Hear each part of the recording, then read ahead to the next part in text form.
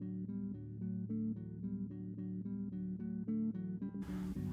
was having some issues going to the bathroom and things just didn't seem right.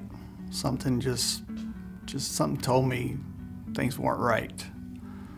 It was probably one of the first indicators that I had. My dad was previously diagnosed a year prior, so I knew something had to be looked at or checked.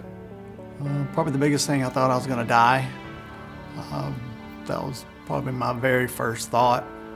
And then I was relieved later by a doctor who said people don't die from colon cancer these days. We're able to save people's lives by early screening and things like that. That was my first reaction. I guess to look on the brighter sides, at first I had gotten down and just tried to stay positive if I could. Went to a few meetings with other people that had the same condition I had had, and just trying to be as positive as possible. Chemo and radiation was very, very tough.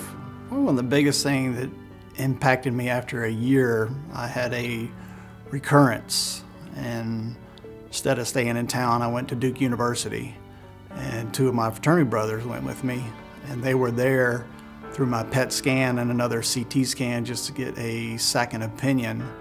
And the fact that those two guys went with me up to Duke, and they were a big support for me at that time.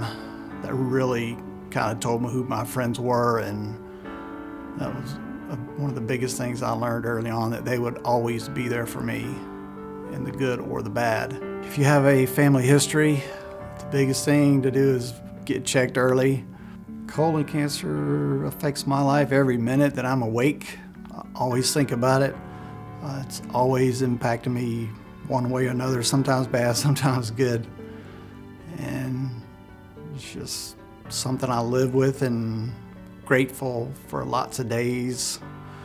I'm gonna be here knowing that I got detected early and took care of this thing.